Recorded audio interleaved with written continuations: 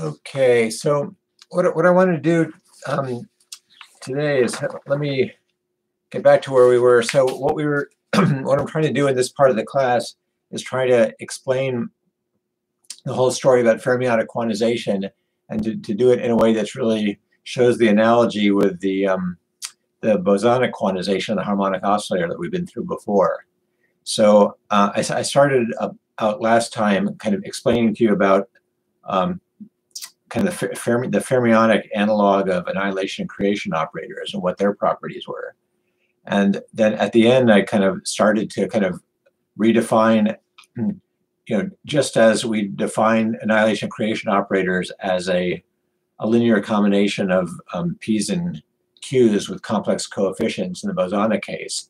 In the fermionic case, what I want to do is I want to find the analog of p's and q's by kind of writing the fermionic annihilation creation operators as complex, same kind of complex linear combinations, but not of p's and q's, but of things called that I call it gamma. And these operators are just going to be kind of finite dimensional operators, so they're really just going to be matrices. So let me go back and get started to go back to where we were there. Okay.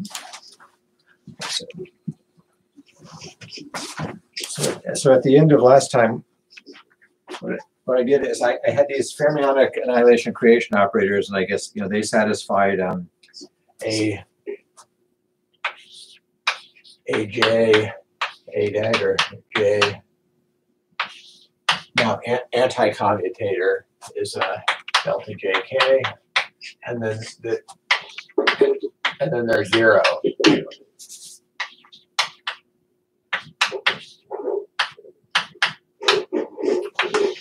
Oh, sorry.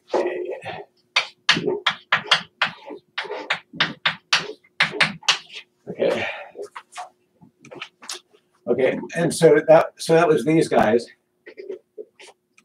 and I wrote down kind of one way of kind of explicitly realizing these things as kind of as tensor products of matrices. But I'm gonna that's not. We're gonna try to find better ways of working with these than these in terms of the gamma matrices. Actually, somebody maybe John. Okay. Okay, so now what I wanted to do, so to get the definition of gamma matrices, what I want to do is say that define AJ, and it's the same kind of formula as in the P plus IQ business, except that instead of a 1/√2, there's 1/2. There's always a factor of 2 or square roots of 2 floating around, depending on how you normalize things in this business. And this is I found the most convenient one. But then you're going to take them to be, so we're going to find some operators called gamma, and they're going to be indexed from 1 to up to 2n, up to 2d, and so this is 2j, the 2j minus 1, and then you take I times the 2j, the even one. Okay, so they're going to be so the odd ones are going to kind of be analogs of the Q's, and the even ones would be analogs of the P's in this language. And then the adjoint is just the same thing with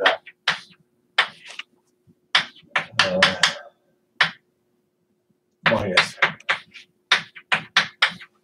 Okay. Okay. So now, if you then figure out what the anti-commutation relations of the gammas are, if you knowing these things, you find out that this is these were gamma J, gamma K plus is 2 delta JK. So these are operators that anti-commute for if the indexes are different. If the indices are the same, then you're taking the square. You're taking 2 copies of the square of the matrix and getting twice the identity here. So this means it's the identity operator. Yep. Okay, so now we're going to define. So we're going to take this as, so now I'm going to go back. So this kind of definition was kind of motivated by this case where the J's went from 1 to D and the gammas went from 1 to 2D. You had to have twice as many indices for the gammas as for these guys. But this derivation only kind of made sense for for an even number of these guys. But there's no particular reason you can't just use the same formula and say I want this to be true for any number of indices. And so what you want to do, so this is the definition of a complex Clifford. Let me just say this: it's the complex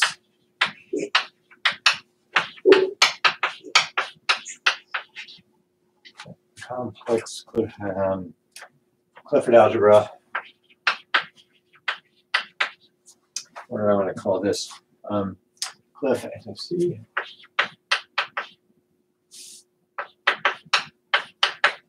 And C. And so n is going to be any integer, any positive integer, including odd ones. Is the algebra generated by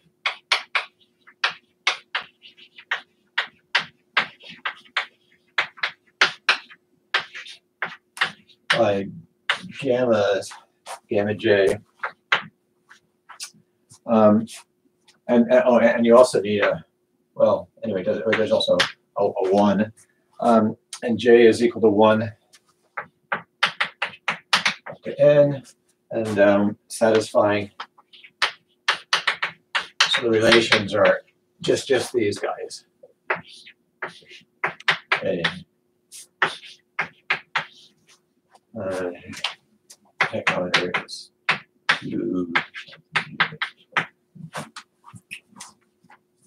Okay, and then but you should keep track of the analogy as we go along. So these are really the analogs of the Q and P operators, and this is kind of the fermionic analog of the Heisenberg commutation relations. Except now it's an anti-commutator. Okay. So now I won't. So let me just then say this. I want.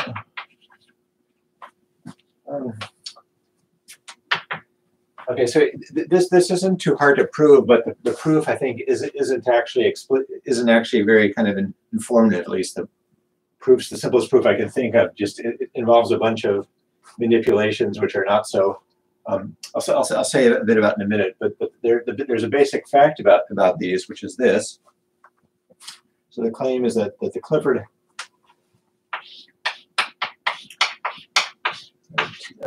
so if you're even,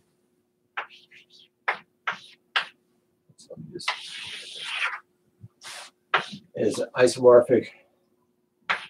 So there's this is an algebra which is isomorphic to the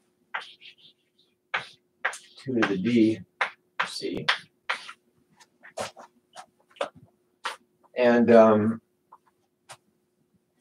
if it's odd,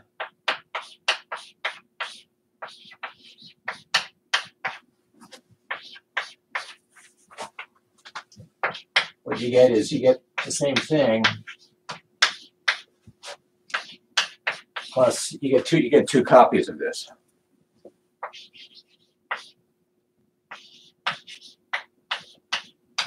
Okay. And so I'll work out we'll work with some lower dimensional examples of this. But if you want to prove this, actually, the most straightforward way of proving it that I know is to figure this out for figure this out for D is equal to 1. And then show that you get the that you can actually kind of by hand figure this out if you've got just two gamma matrices, gamma 1 and gamma 2, and then they satisfy these relations. You can figure out that the way that algebra is the same as the algebra of 2 by 2 complex matrices. You can identify gamma 1 and gamma 2 as I think I actually if I did this did this at some point, but you figure out which 2 by 2 matrices correspond to gamma 1 and gamma 2, and then you have the identity matrix, gamma 1, gamma 2, and gamma 1, gamma 2. And those four matrices over the complex numbers, give you a basis of the complex 2 by 2 matrices, and you've got all of them. And if you multiply two of them, you get, anyway. It's just the same thing as 2 by 2 matrices. So for d is equal to 1, it's pretty easy to see that what these guys generate is just 2 by 2 matrices. And for d is equal to, and then for d is equal to 0 or 1, you can also check that this is true. And then there's an induction step. You can then show that if you increase d by 1, there's a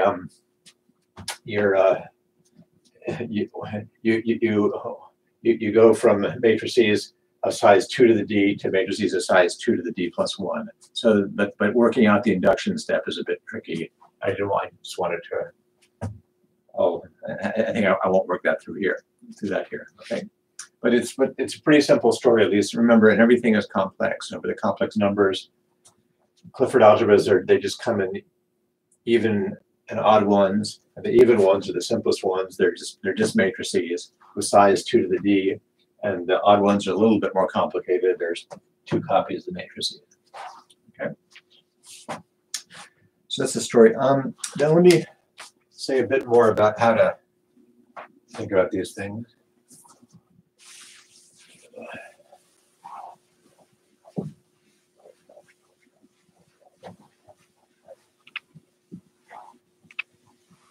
So, I mean, without trying to explicitly show this, the thing that is pretty easy to see is that as a vector space, so a basis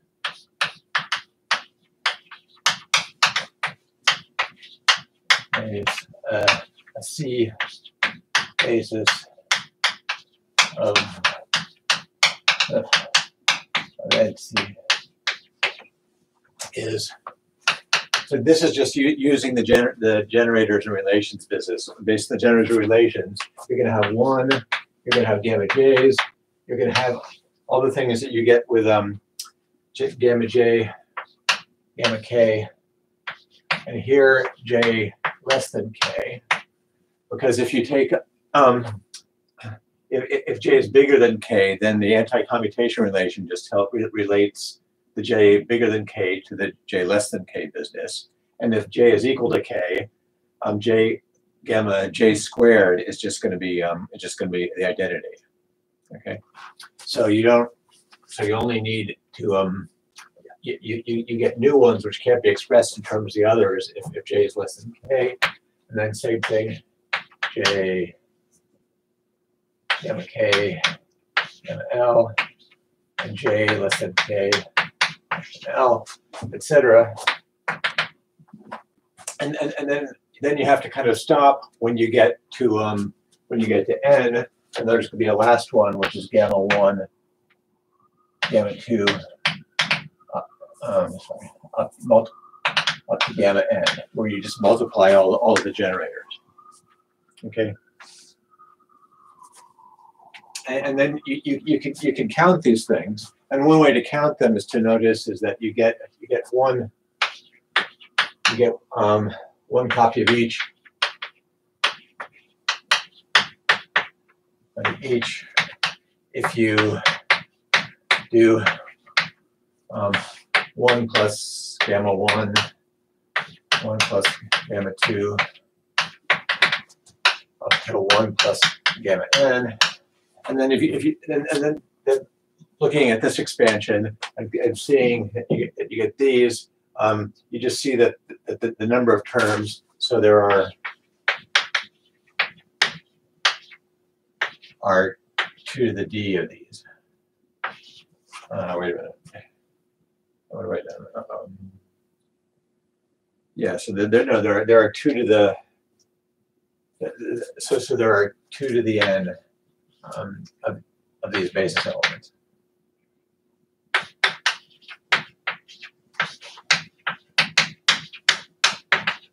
So that gets you part of the way to showing this, because this shows that if n is 2d, then you're going to have I'm claiming that this is a basis for all of the 2 to the d by 2 to the d matrices. But 2 to the d by 2 to the t matrices have a 2 to the d squared, which is 2 to the n basis elements. So at least the number of basis elements here agrees with what I claimed here.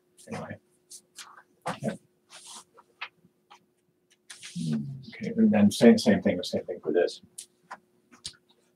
Okay, so this is the story over the complexes. It's pretty simple.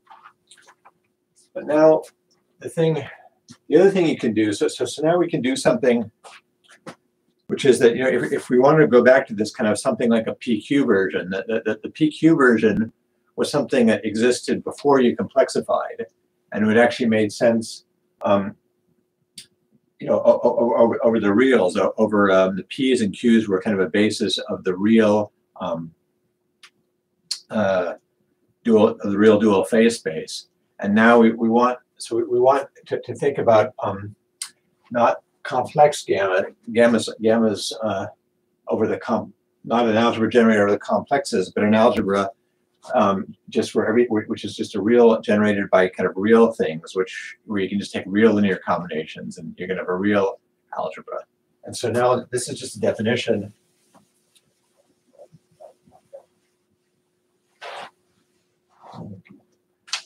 So let's talk about real Clifford algebras.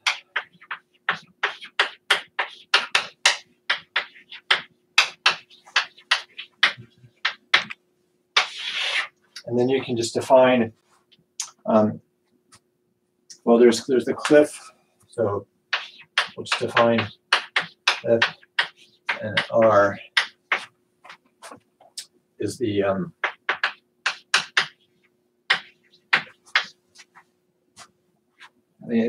so we could just use the same definition. So it's the algebra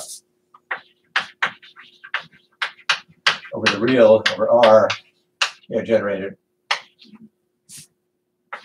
gamma j gamma j generators.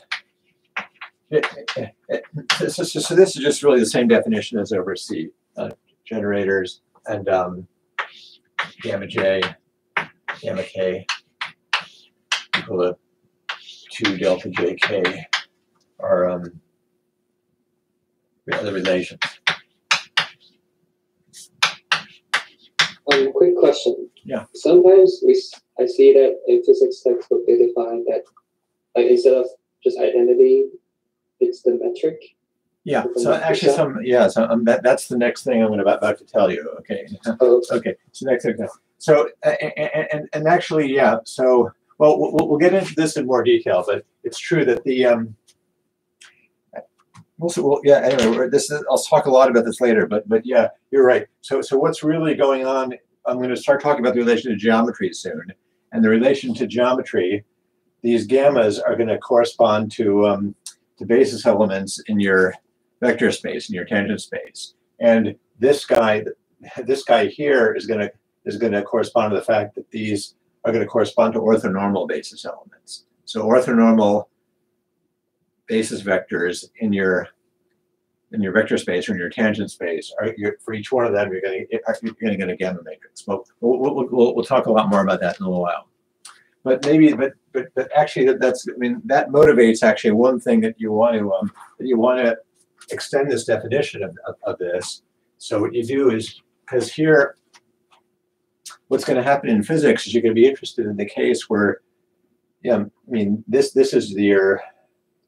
is your metric, if you like, if your metric tensor, and so you have to and the time direction is going to have a minus sign with respect to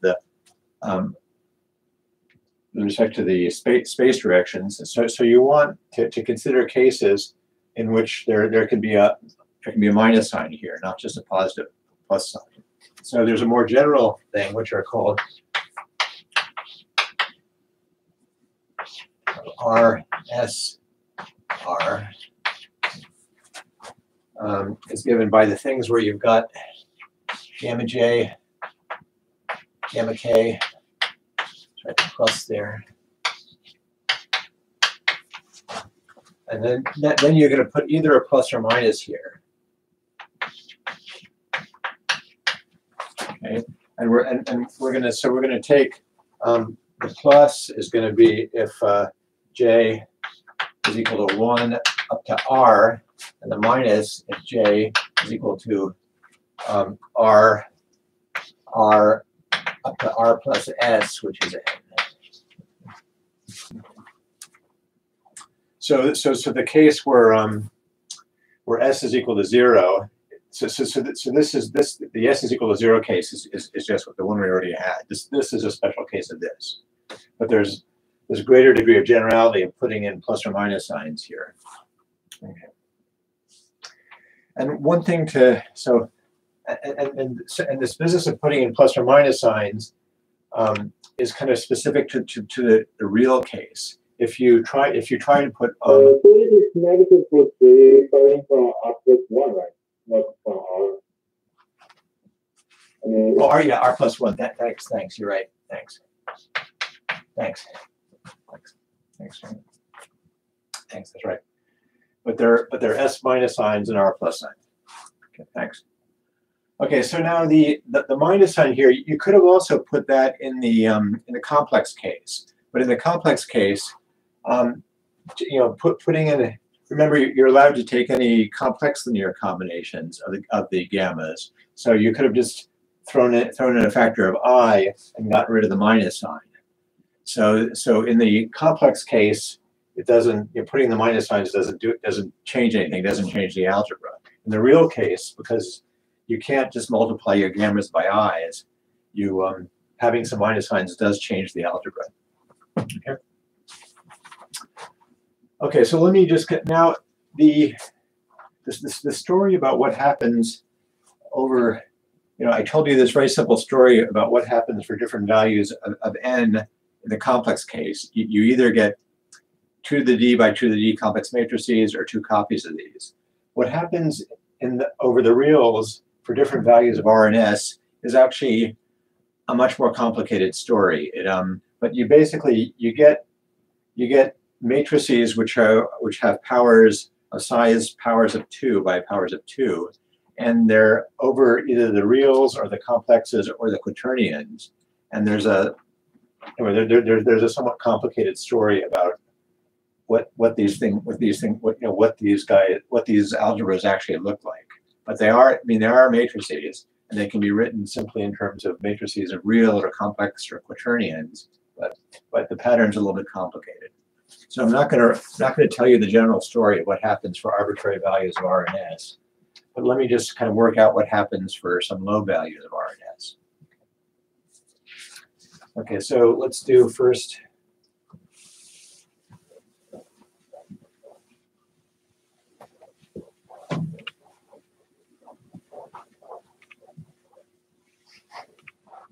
Okay, so let's just work with some examples. So let's do the Clifford algebra. Let's do r is equal to 0, s is equal to 1. Okay. So what this is generators are 1 and gamma 1, and gamma 1 squared is minus 1. Okay. But the real vector space, the real two-dimensional vector space, where linear combinations of this guy, where this guy squared is minus 1, that's just the complex numbers. So this is just gamma 1, you just identify gamma 1 as I, and so this is equal to, this is equal to just C. So this is just another way, a complicated way of talking about the complex numbers. It's this real algebra generated by these guys with this relation. Okay, let's do another one. How do I do these? So then the cliff of 0, 2, r. Okay, so this is gamma 1. So this has a basis 1, gamma 1, gamma 2, and gamma 1, gamma 2. So it's a 4 real dimensional algebra, and it's got gamma 1 squared is equal to minus 1, gamma 2 squared is equal to minus 1. And you can check if you take gamma 1, gamma 2, and square it, what you're going to do is you're going to get, anyway, you use the anti-commutation relation. So I guess also gamma 1, gamma 2 is minus gamma 2, gamma 1. That's the other relation you have. Anyway, so if you write this out, use these relations, and you can show that this guy is also minus 1. So you've got these three different things which are linearly independent, and each of which squares to minus 1, and which anti-commute with each other. And you'll see that, and this is exactly so. So this is the algebra H of quaternions. So in other words, you've just set that that gamma 1 is equal to what you often call the quaternion I, gamma 2 is equal to quaternion J, and gamma 1, gamma 2 is K. Okay. So this is just a quaternion algebra. Okay, and then so Clifford, let's do another one. 3. If you do 1, 1, then this thing is going to have what you find is that this thing is the same thing as the algebra of 2 by 2 real matrices, and you can see this just by identifying. So 1 is the same thing as the isomorphism goes that 1 gets identified with the identity matrix, gamma 1 gets identified with with this guy, gamma 2 gets identified with this guy, and then gamma 1, gamma 2 gets identified with that guy. And then you can check that the relations between satisfied by these matrices are just the relations satisfied by these guys, which are the same thing, except the thing that's changed is this guy has a +1 instead of a -1. So if you square this guy, you'll get +1. If you square this guy, you get -1. But otherwise, but it's so you can see that anyway. So these algebras we've written here with these bases are just kind of things we already knew about written in a different way. Okay, and then next, maybe the last one I'll do is the Clifford algebra of 3 of these guys, 3, 0.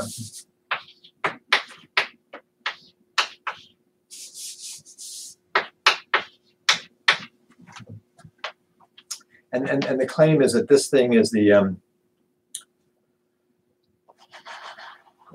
claim is that this guy is a 2 by 2 matrix of a 2 by 2 it's all 2 by 2 complex matrices you can get this way, and the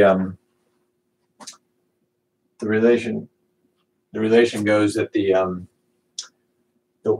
one. Let's see. So 1 gets identified with the unit matrix.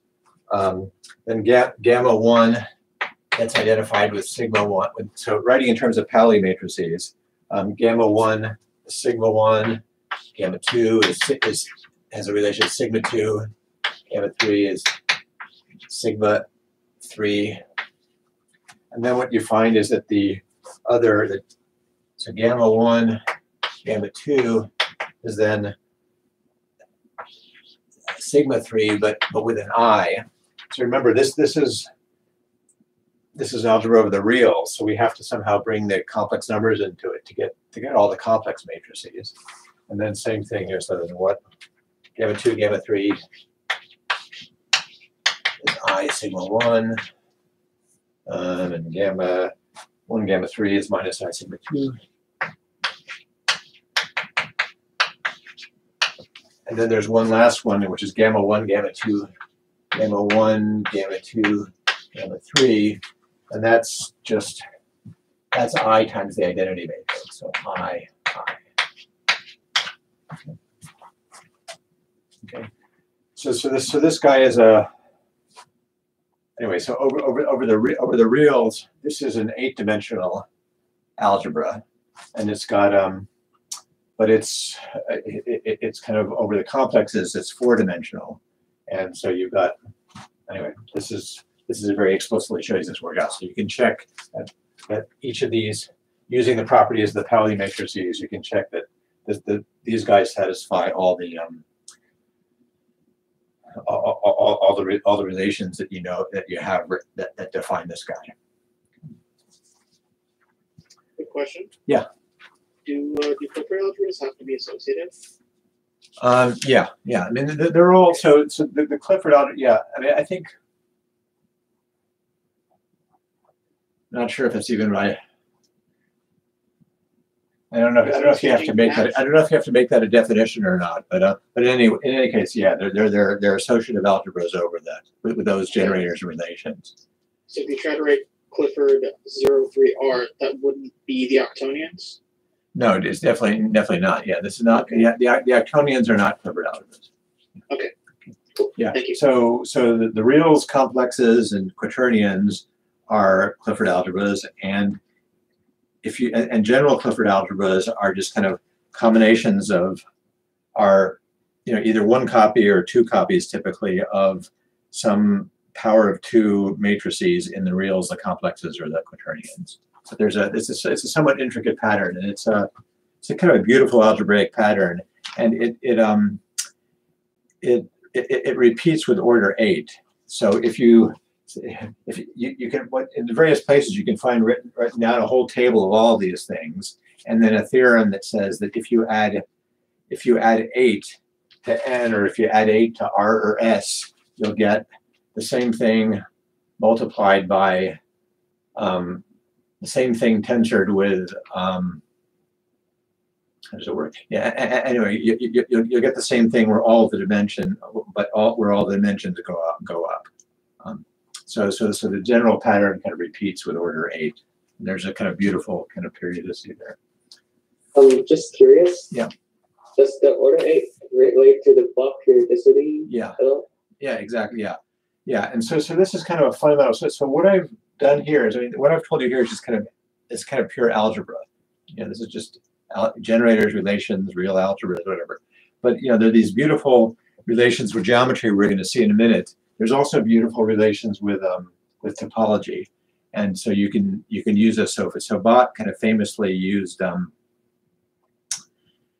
use this to kind of he used this to prove theorems about what the topology was of the of these Lie groups that we've been looking at, like the unitary group.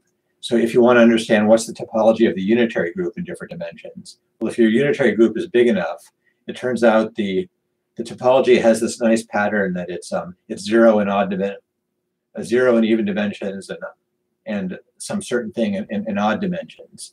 And that Bott showed that you can prove that using the complex Clifford algebras. And then if you want to understand the topology of the orthogonal groups, which are again, if your orthogonal group is big enough, then the topology you get, the homotopy groups you get if you've studied topology are given by, anyway, they're given in terms of the structure of these real Clifford algebras. So it's a long and kind of beautiful story, but that's it. Can't get to that. But yeah. So this is the. And then Bott periodicity. Bott periodicity is the statement that the homotopy groups, that once you calculate them, if that they're periodic with period 8, and in the real case for the orthogonal groups, and the homotopy groups of the unitary groups are periodic with period 2, but it's the same periodicity of the Clifford algebra. Okay. So that's that. So far this has really just been pure pure algebra. Okay. So now, sorry. Yeah. One more question. Like, Sure. if we switch the value for R and S, is there some relation between? Not a simple one. Yeah, not a simple one.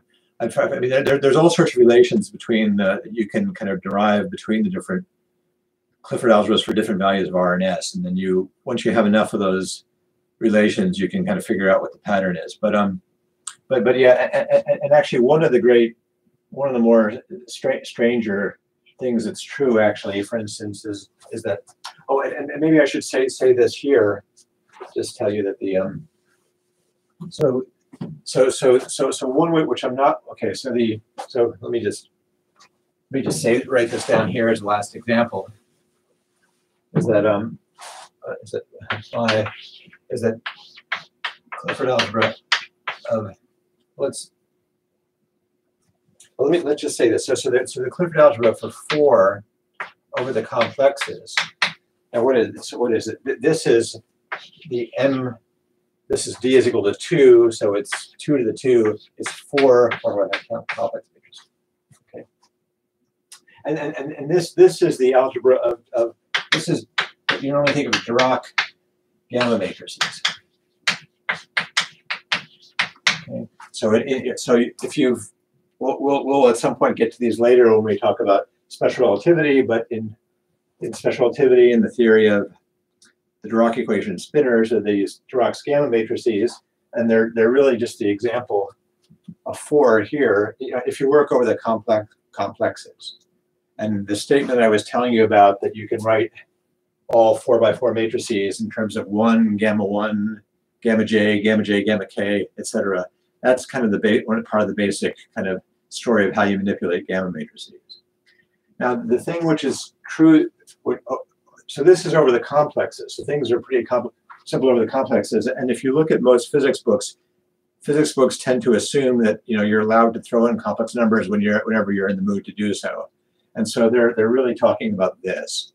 But you are really, the thing which is really physically relevant is actually if you take 3 positive numbers, let's say for the space, and 1 negative number for the time, and do this over R. Now let's see. Yeah. And then you get them, but then the really weird thing that happens is that this is not the same thing as m of 1, 3, and R. Okay. Oh, sorry. Of m of Clifford.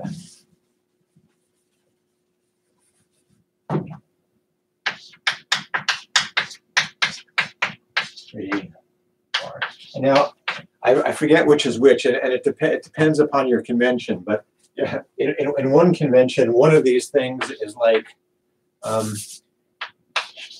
2 by 2 is 2 by 2 quaternionic valued matrices, and the other one is 4 by 4 real matrices. Okay. So depending upon, you might expect from the what kind of standard ways of dealing with these calculations in physics, it really would imply that it doesn't matter whether you work with the version of the version of the Lorentz metric where with this sign or with this, or if you change sign, nothing is supposed to change. But these are actually different matrices, different kinds of matrices, and this is this is a kind of a peculiar part of the story of all these calculations, and we'll see this more when we get to this later. But normally, there's actually something funny going. There's definitely one of those many funny things going on in the story is that all of this algebra is actually really sensitive to whether you take 3 positive and 1 negative as your metric tensor in 4 dimensions, or 1 positive and 3 negative. It actually changes. If you work, you actually get 2 different things. Anyway, but I don't. But it's and there's interesting stories. Lots of people debated whether this whether this actually means anything physically or not, which I can't go into. Okay. Doesn't that mean that, because physically I thought it's always a sign convention whether or not you choose minus, plus, plus, plus, or. Well, the point is that there's actually two. The point is that what physicists are doing, they're fairly immediately complexifying. So they're almost immediately. So once you complexify, here it doesn't matter. Like complex doesn't matter. So if you're allowed, if you're kind of rigorous about not using complex numbers when you're not supposed to, that these are real algebras, then there's a distinction. If you allow yourself to throw in complex linear combinations, then you're here. So this guy, if you take complex linear combinations, is this guy, and this guy, if you take complex linear combinations, is this guy. Okay. So once you throw in complex numbers, the distinction between these disappears. The other thing which is true is that, and we'll see this in a minute, in that in both cases, well, maybe I'll say that when I get to it, but in the anyway, let me try and say this now. But the we'll get to something special which we want to do in geometry, which involves just a Lie algebra. The Lie algebra you create out of quadratic things here or quadratic things here.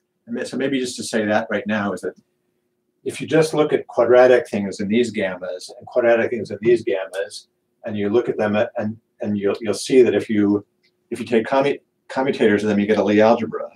The Lie algebras are the same. So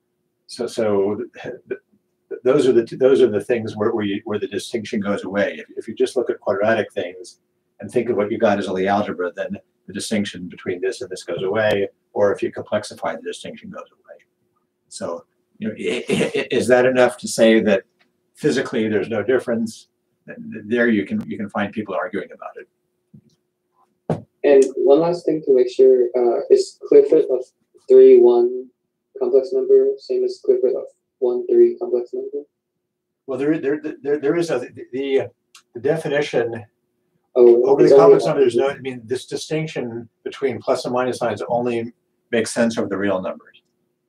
Okay, great. Yeah.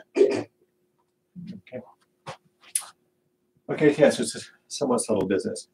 Okay, let me see, better get. Okay, so let's get on to geometry then, about how do you do geometry using Clifford algebras?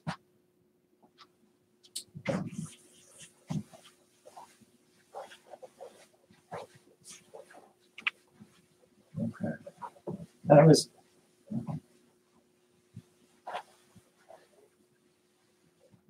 Okay, so let me see. There's various ways of motivating this.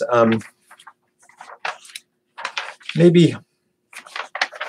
Okay, let me just very quickly go through this through the analogy between what we did with the symplectic group and what we're going to. So what we're going to do is really going to be the fermionic version of what we did. Oh, in the recall that in the bosonic case, we had these P and Q operators, and if we took quadratic combinations of them, we got a representation of the symplectic group. Now, what we're going to do with these guys, with these gammas, is we're going to take quadratic combinations of them and get a representation of the orthogonal group. It's going to be the spin this is going to give us the spin group and the spin representation. That's where this is going. So I'm not sure I wanted to. It's not. Well, okay. Anyway, let me just maybe at least say that. So in the the bosonic case. So maybe the good way to say it is that the Poisson bracket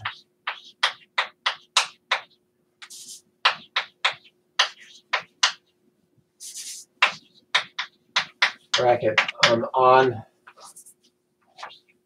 linear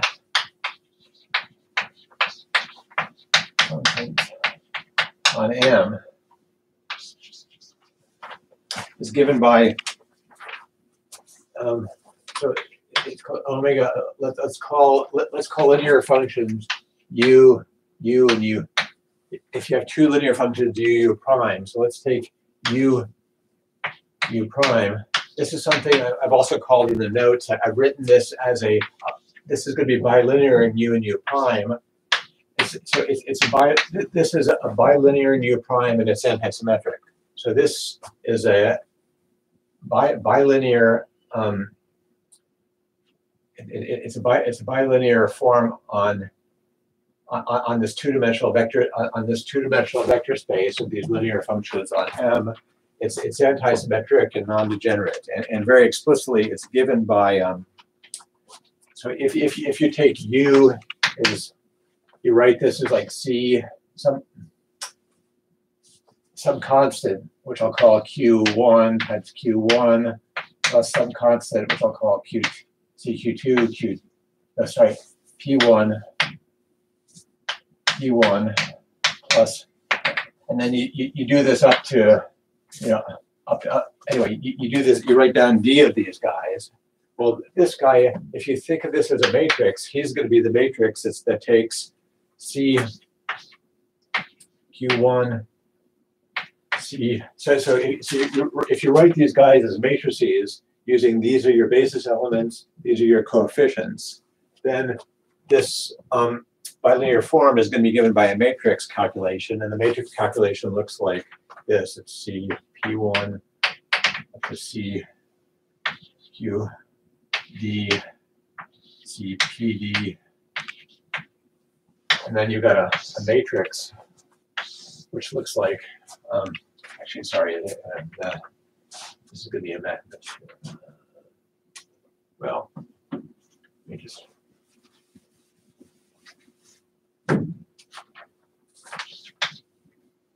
U is equal to C Q1, Q1, Q.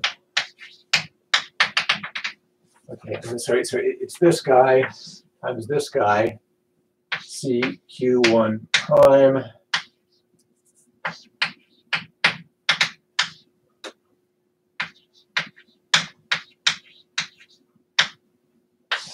And the point is, the point of the structure of the Poisson bracket, which says that you only get, this is only non-zero when you match a Q and a P.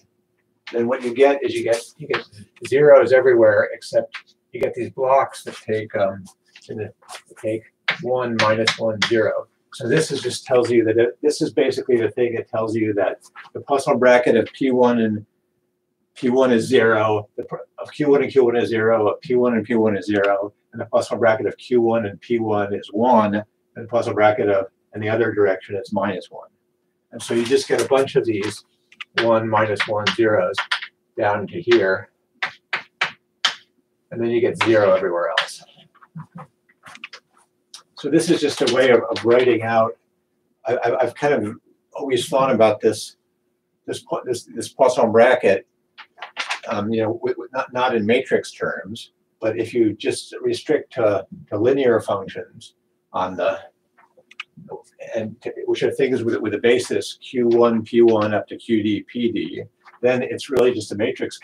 This antisymmetric bilinear form is given by this matrix calculation, and it's really just a matrix that's 0 everywhere except for these 2x2 blocks of 1, -1.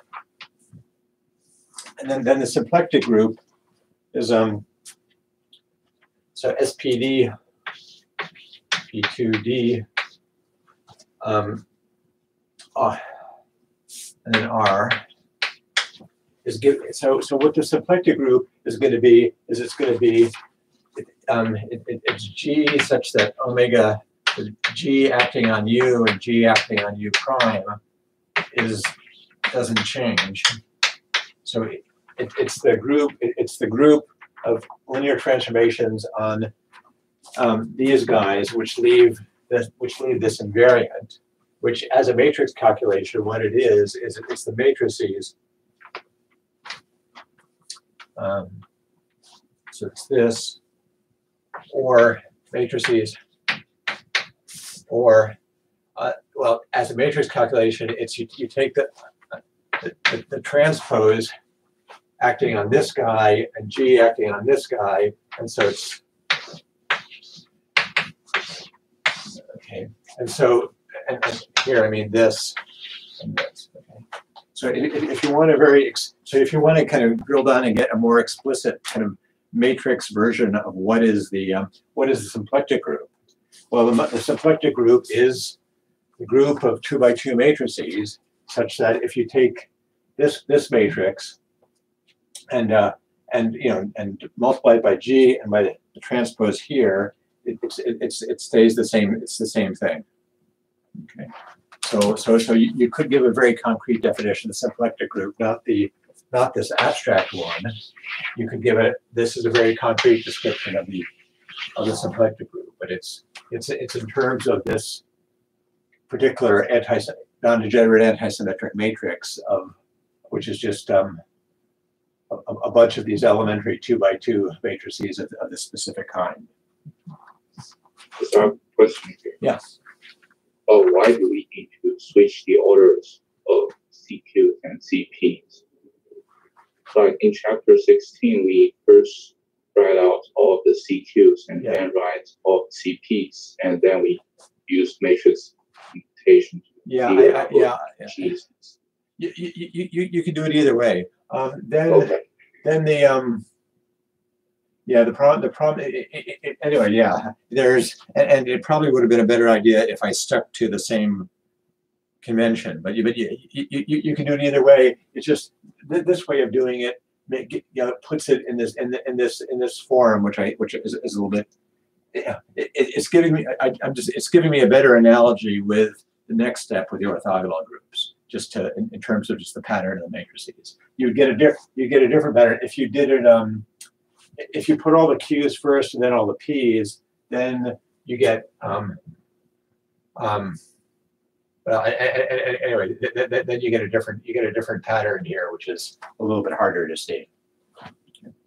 That's all. Okay. But anyway, but this is then the concrete definition of what's the symplectic group. It's the group of matrices that have this property. Okay, so that's now. So this was just written to try to give you a analogy, and there's a theorem also which I'm not going to prove, but it basically says that if you've got any anyway, if you've got any kind of bilinear form here, which is antisymmetric and non-degenerate, then by a change of basis, you can put it in this form. So there's a kind of so this is kind of the symplectic version of what's we call it, the of the Gram-Schmidt orthonormalization kind of thing. That you can always find a basis where an arbitrary antisymmetric, non-degenerate, real bilinear form can always be put in this form by a change of basis. Okay, but the reason I did this is I want to get to the I want to kind of write down the geometric analogy between orthogonal groups and symplectic groups. And so what's going to be true here is that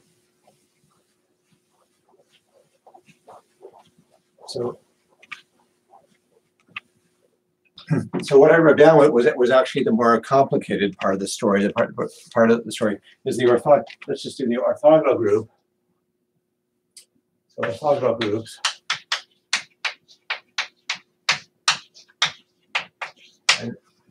And here the abstract thing is that you have a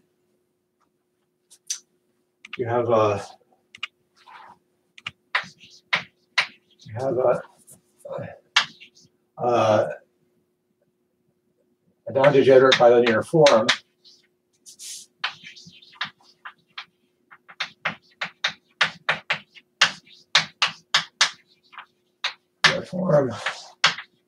Form, but it's symmetric. Okay, so everything that I was doing before, it's the same abstract nonsense, and it's gonna, and I'll just write it the way you often write it, an inner product with just, here I'll write it with these curved brackets. And then over the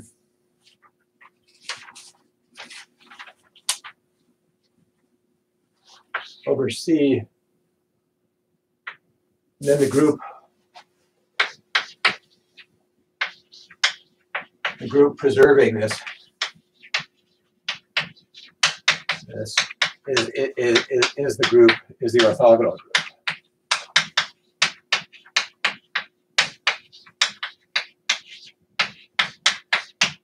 So you can think of orthogonal groups as things you get if you take a symmetric non-degenerate bilinear form and you ask all of, so in other words, it's the thing where, you know, G, again, GU, GV is UV. This is just kind of the definition I gave early on of what's an orthogonal group. Okay, and so here, so over C, okay, so I haven't told you yet whether we're dealing with real or complex numbers. If we're dealing with complex numbers, then there's this kind of Gram-Schmidt orthonormalization shows that if you have any kind of symmetric non-degenerate bilinear form, you can put it in the pattern, you know, so you can find a basis. So matrix, where the matrix is just, you know, 1, 1 down to 1, 0, 0. So you can always find a over the complex numbers, you can always find a basis so that the matrix expression of this bilinear form is just, as I did before, is just this with the identity thing, or if you like, it's just, you know, in terms of components, it's U1 V1 plus U2 V2 plus U3. In other words, this just means that this is just U1 V1 plus U2 V2, etc. And remember, but this is and the group is what I'll call O and C.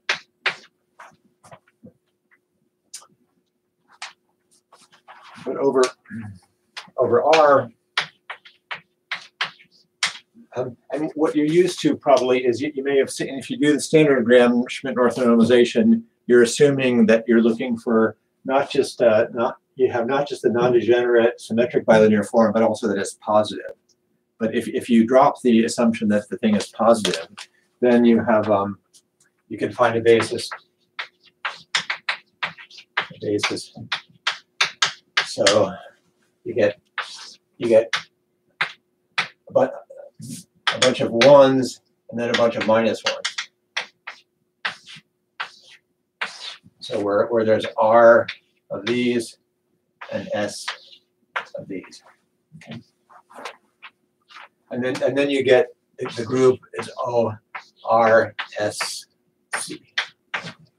And so far we've mostly been looking at, when we've been talking about orthogonal groups, we've been talking about the cases where S was 0, where the bilinear form was positive, so you could always make all these things plus 1.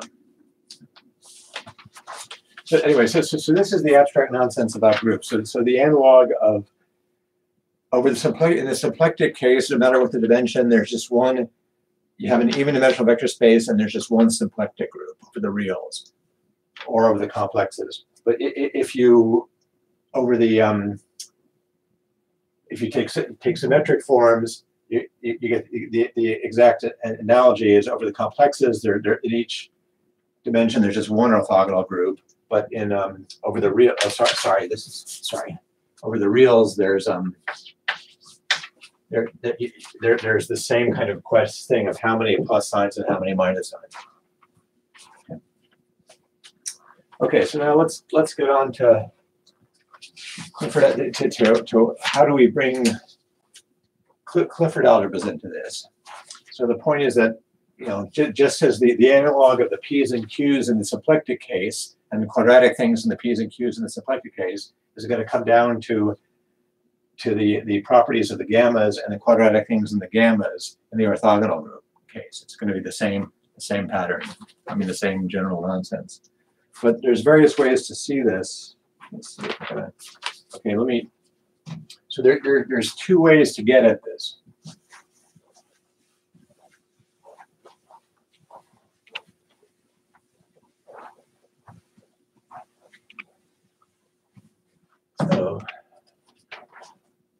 So we're talking about, so let me talk Clifford algebras and geometry. So there's, the relation to geometry is to this this geometry where you've got a where you've chosen a symmetric non-degenerate bilinear form where you have something like an inner product. So Clifford algebras are going to be something, a kind of geometry which crucially knows about the inner product. Okay, so now so the first way of doing this, okay, so this is so what you want to do is in terms of orthogonal reflections.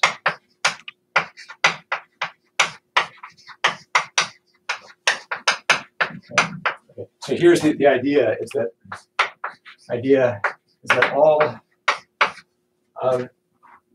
all rotation, is that rotations are given can be built up, can be done by an even number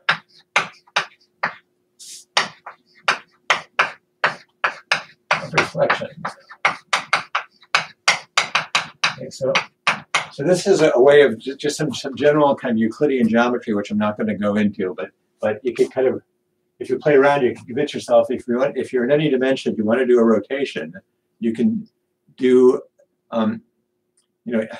if you do two reflections, you're going to get some kind of rotation, and if you want to get all possible rotations, you can do it by any even number of reflections. So it's a long, so to get to that theorem is a bit of work, but it's a general fact about what Euclidean geometry really, how the Euclidean geometry works. So what we're going to do is we're going to associate these gamma matrices and the generators of Clifford algebra. We're going to associate two reflections, and so here's the idea is that let me just write it this way. So the idea is identify by Rn with elements of the Clifford algebra, and this is going to work for any. I think the way I'm going to state this, I'll just state this for the case of our, what do I call it? Did I do it in the other order? What other? Anyway, O of the R and 0 R. So I'm going to stick for now to keep things simple to the cases where this guy is where you don't have any negative signs, where you've got a positive inner product. So and I'll call this just Clifford algebra of N R. So if I just have one thing here and there's no, that means that none of them are negative, they're all positive. And so what you do is you just identify where did I gamma. Okay. So what you do is you identify V vector the N you identify with this. This is the Dirac kind of Feynman is the Feynman slash notation, that you take your vector and you put a slash through it, and what that means is that you really mean V n gamma n. Okay.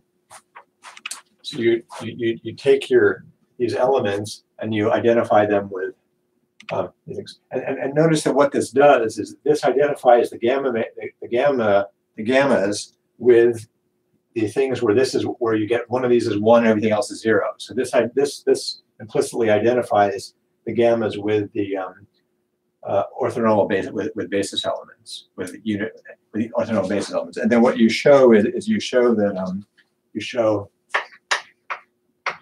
that v hash squared is equal to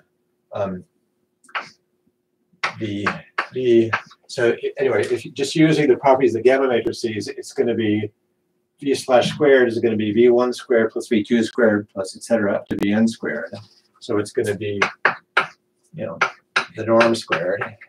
And you see that the and then vw v slash w slash plus w slash v slash is minus twice the inner product of these guys. V vector.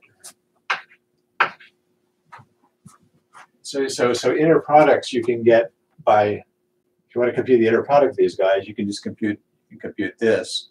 So this kind of Clifford product. So you're kind of identifying vectors with Clifford algebra elements of things that are in the generators, and then you're taking the product of two of.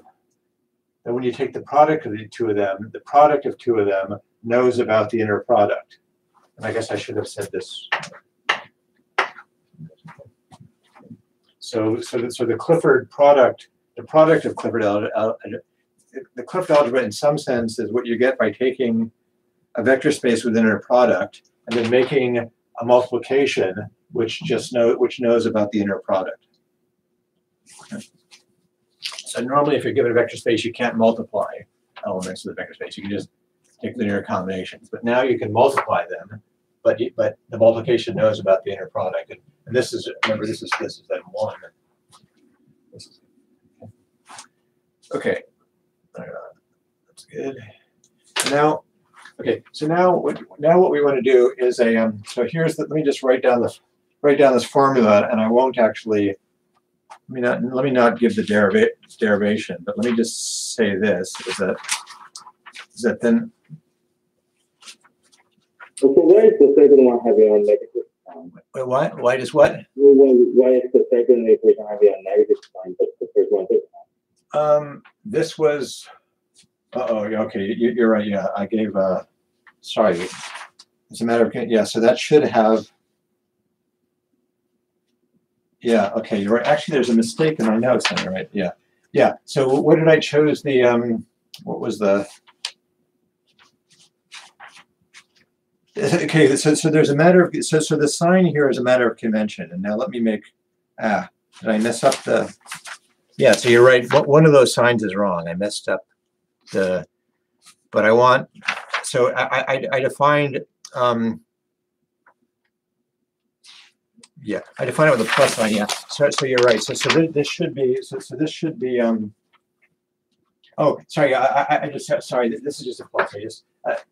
I just read this all wrong off my notes. The point is that in the yes, sorry. This is a plus sign. There is an alternate convention in which you take this to be the minus sign, but I'm using the plus sign convention. Okay, thanks.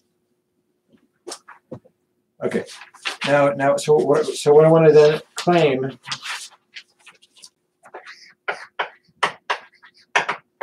I think since it's getting late, let me not work through the details of this calculation, but the claim is that the reflection.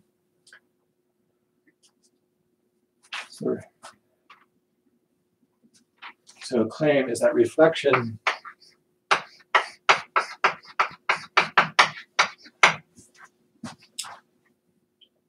Reflection in about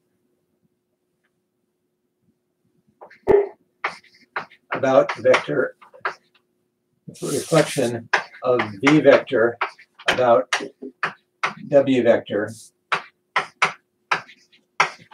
is given by,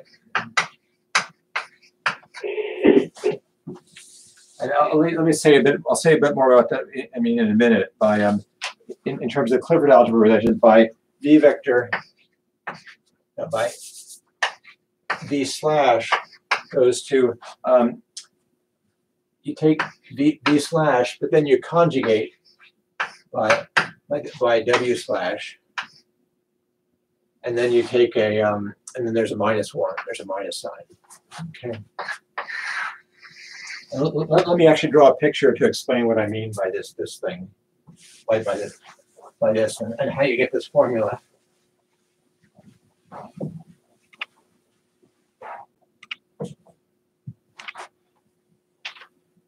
Okay, and so the picture which I've written here is that if you've got a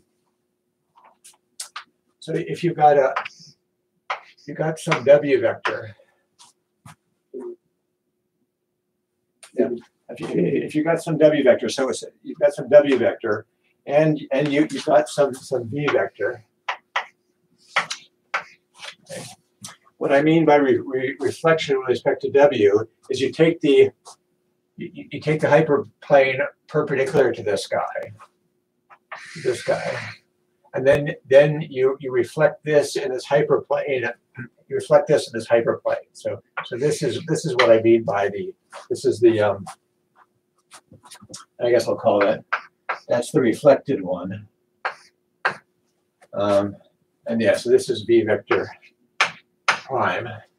And so what you do if you want to figure out a formula for this guy, you do is you just have to show that this guy, what he is let's see, he's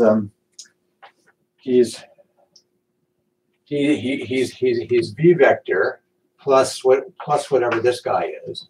So he's V vector, and then you have to figure out what the vector is that goes from here to here, and that's actually going to be -2. That's going to be some number times this guy, and it's going to be -2 times the inner product of V vector W vector over the size of W vector. You could get rid of this guy by making a W vector a unit vector, and then times W vector. Okay. So it is. Okay. So if you want to know what this guy is, you go here, and then you come back down here, and going from here to here is just some number, some negative number times W vector, and that's the number. It's a little easy geometry to see that. Okay, and then so then what you do is you just re-express this as anyway, just re-express this formula. Let me kind of stop. You can then look at the notes, and that is that if you just re-express everybody. So what you do is just change V to V slash and W. To vector to W slash, and then you use the properties of what happens when you multiply Clifford algebra elements, and you can derive this formula for the reflection. So in terms of normal vectors, the formula for reflection is this thing, which isn't so bad. But in terms of Clifford algebra elements, the formula for the reflection is given by a is just given by a conjugation. The way you reflect this vector is by conjugating this vector, and then there's an annoying minus on it. That's what happens. So why are you so confident that W has an inverse? Oh yes. Well, you can show that the you can show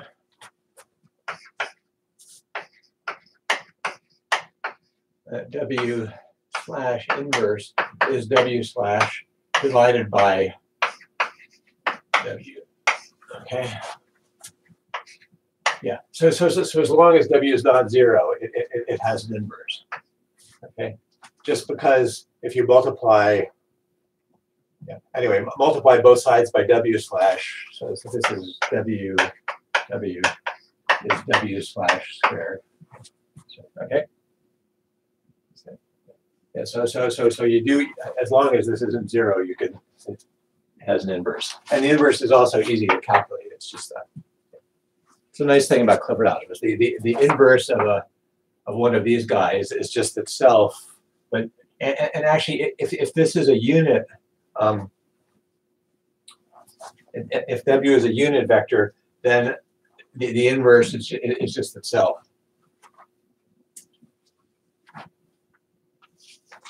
Okay, so now what we want to do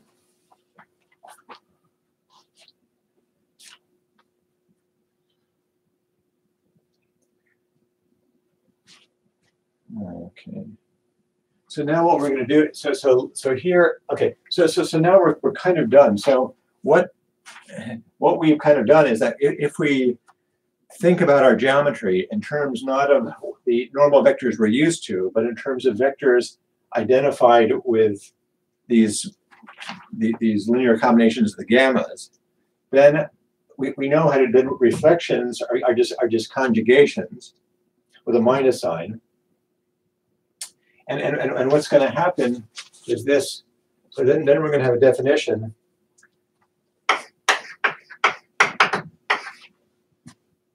I'm going to do this. And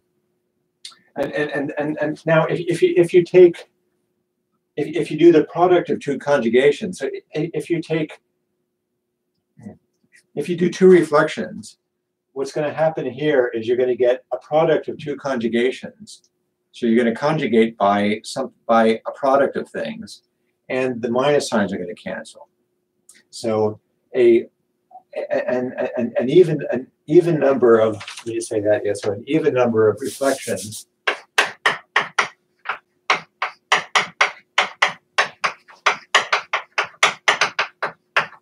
is equal to conjugation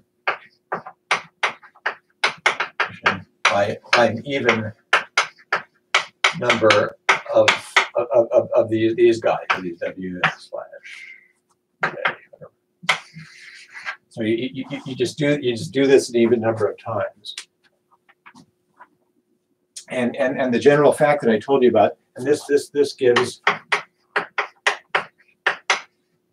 all rotations.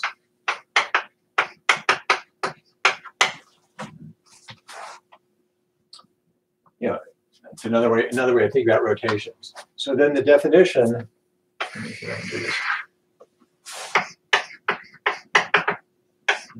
Is the group, so spin of NR is the group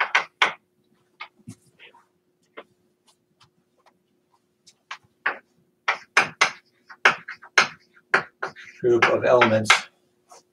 Well, to make this come out right, let me just say the group of invertible elements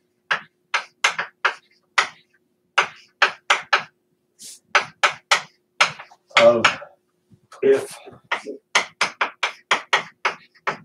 are of the form omega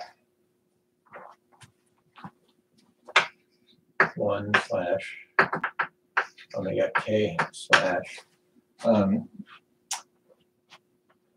to make this easy, let's make this omega vector j is 1 and then k even.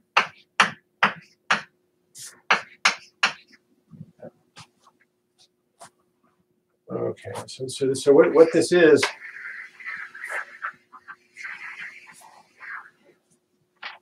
okay, there's, so I told you kind of earlier on in the class that there was that the orthogonal group in any dimension had a double cover, which was called the spin group. And this spin, but I didn't tell you, I showed you how to construct spin of 3 and spin of 4, but I didn't tell you how you got arbitrary spin groups. And the claim is that this is actually how you get arbitrary spin groups. Is that what you do is you just look at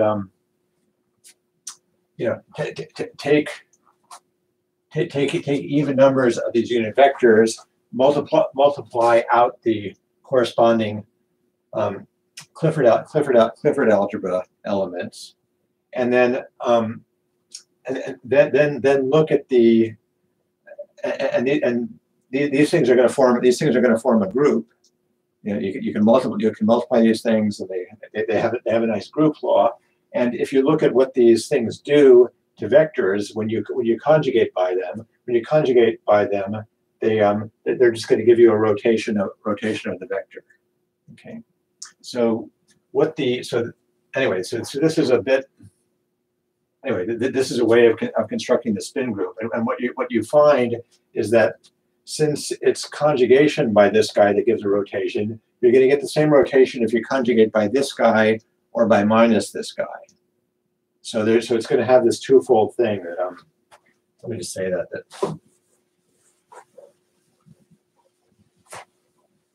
that W1 WK slash and minus W1 WK give the same rotation.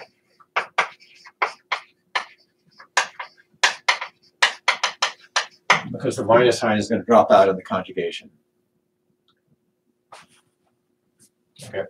Anyway, but all you really need to know to see that this works is to believe the general fact about geometry that rotations come from even numbers of reflections, and then that kind of fairly elementary calculation of how reflections look in terms of the Clifford algebra.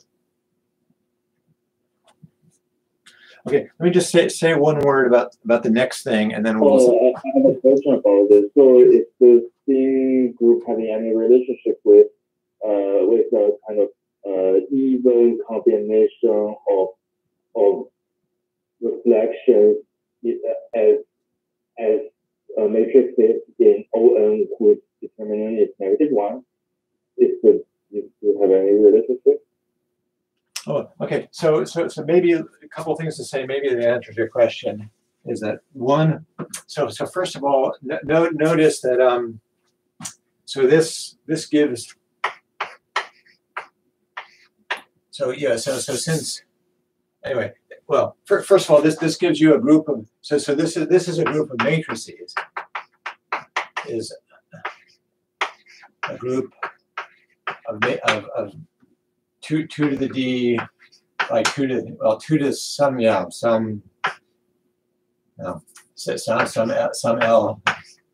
matrices. So I mean I've kind of written all of these guys are matrices. So these are all just matrices, but it's true that these things will all have rotations. Always have determinant 1. They don't change. Rotations don't change the. I mean, they don't change the so a reflection, a reflection transformation has determinant -1. Okay, but rotations have determinant 1. There's actually another. So if you take if you don't take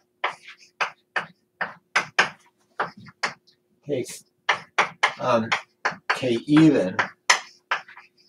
Okay, so then what you this is giving you a double cover of SONR. But if you because it's rotations, but if you allow K's to also be odd, then what you get is you get and use the same definition, you get something that people kind of as almost as a joke. Here, remember, so this guy is going to give you SONR. Now, if you want ONR, then what you're going to do is you just drop the K even, which makes the determinant +1, and you're also going to get things with determinant -1, and this is what's called pin of NR, and this is a double cover of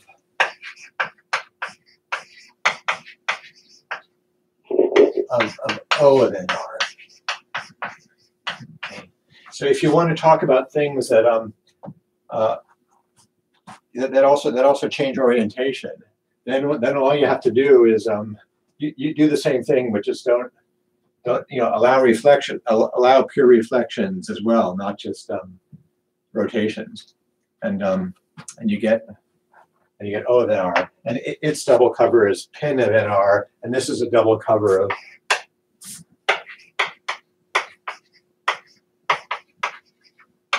spin of NR. Okay. So this is the spin double cover. Oh, sorry, of SO. The spin of the special orthogonal groups. This is the double cover of the general orthogonal group, and but you can construct either one of these groups just by taking products of taking products of unit length matrices and thinking of them as Clifford algebra elements and multiplying them together. And very concretely, if you know these things are they're just matrices. So this is going to give it to you as a group of matrices. The thing that's a little bit funny is because you're over the reals, these are going to be matrices of different sizes, and the matrices may have real, complex, or quaternionic entries depending upon which value of n you're working with, if you want to try to think about them as matrices. Okay, so let me then just tell you so this was just kind of part one of the story. So part two of the story, where I'll go on next time. So let me just advertise next time.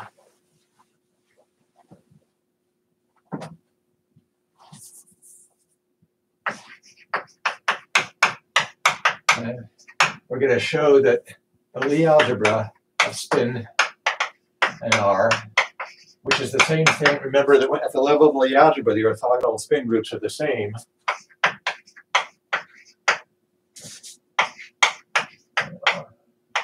But then is the quadratic combinations. Is the quadratic combinations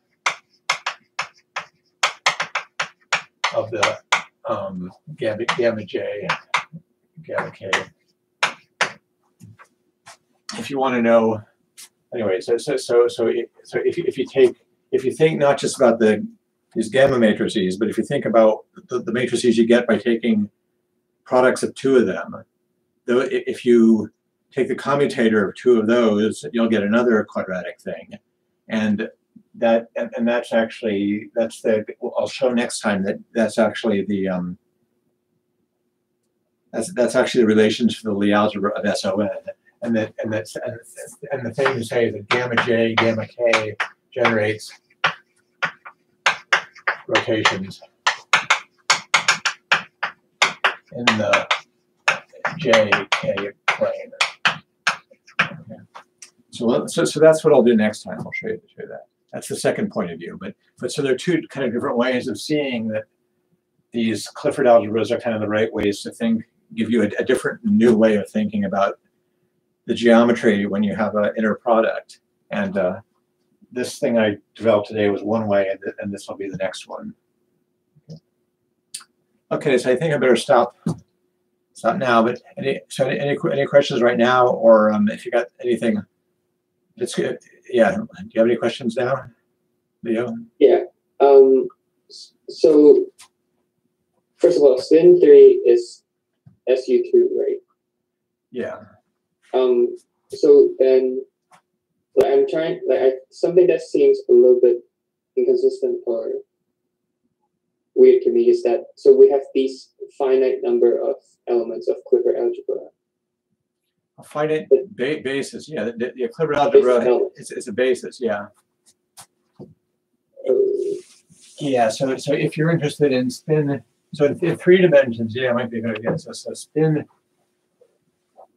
spin 3 of R.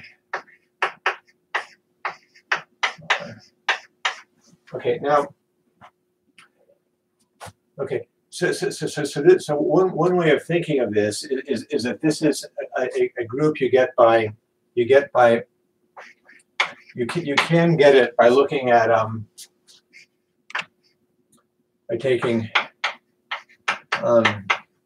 so if you want an even number of products of gamma 1, gamma 2, gamma 3, so taking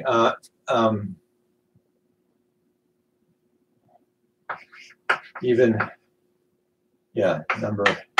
Well, I'm a little bit confused. Well, actually, let's see. So you want, well, what's true is that this is SU2, and but it's also true this is a double cover of SO3R, right? And I shouldn't. Don't even really need R. SO3. So this is a. I don't even really need this here. Okay. But so this is the double cover, and it is SU2, but these guys, let's see. So what did I think I think I actually showed this before. I showed that cliff of 3, 0, R was 2. Okay. Remember, I showed you that this algebra was the same as the algebra of 2 by 2 complex matrices. So what this is saying is that all my gamma matrices, they're all 2 by 2 complex matrices. And if you looked at what they were just the combinations of the well, there you can write them in terms of sigma matrices, but it's the same thing. So spin 3 is inside here. So spin 3 sits. So remember, this is not a group. This is just a vector space of stuff. But inside here, there are invertible elements, which is the spin group, and this is SU2, which sits inside. You know, it's 2 by 2 unitary. These are 2 by 2 complex matrices, right? Okay. So this is at least consistent for that. Does that help? I mean, geometrically, how does rotation of angle by any degree occur at the Clifford algebra level? I think that let me do. That's what I want to do next time. Yeah. So what? But you can see what's going to happen. What happens here is that gamma. In this case, gamma 1, gamma 2, which is going to be given by sigma 1, sigma 2, which up to signing as a sigma 3, generates rotations in the 1-2 plane. So this is what I wanted to do next time. But I want to say that if you want the infinitesimal generator of rotate, so these are actually going to be given. If you really want a rotation, you want to take e to the theta gamma 1 gamma 2. Okay. Or I guess I should. I may need an I somewhere, but anyway, actually, yeah, you need a. Yeah, there's an I here. There's an I here. Yeah. And so e to the I theta gamma, and that's e to the I theta sigma 3. That's a rotation in the 1-2 plane about the z-axis. And it's the same story that I was trying to sell you earlier on, that a good way to think about, if you think about the rotations in terms of quaternions, rotations are just given by conjugation by some unit quaternion. It's the same thing here. These are kind of unit, if you think in terms of the quaternionic language, these are unit quaternions, and conjugation by these guys gives you is how you rotate things. So it's everything that I've done here kind of abstractly in arbitrary dimensions. If you specialize it down to what we were talking about, 3 or 4 dimensions, you should be able to get a consistent story. Okay. So does this mean that rotation by using quaternions is just a special case of using Clifford algebra? Yeah, exactly. We just have the Clifford algebra and quaternion algebra. Yeah. Okay. Exactly. Yeah. So there's this really nice, beautiful thing about what happens in 3 and 4 dimensions in terms of quaternions. I mean, that doesn't really generalize. You can't. The generalization of that is this Clifford algebra story I'm telling you today and next time. Yeah. But if you specialize it down to this case, it's the quaternions. Yeah. Okay. Okay. Anyway. Okay. Enough for now. And then if you have any longer questions, yeah, come back. I'll turn this off, and I can come back and talk for a while. I'll be around for a while. Okay. Okay. Bye now, and I'll see you on Thursday then. Thank you. Bye. Thank you.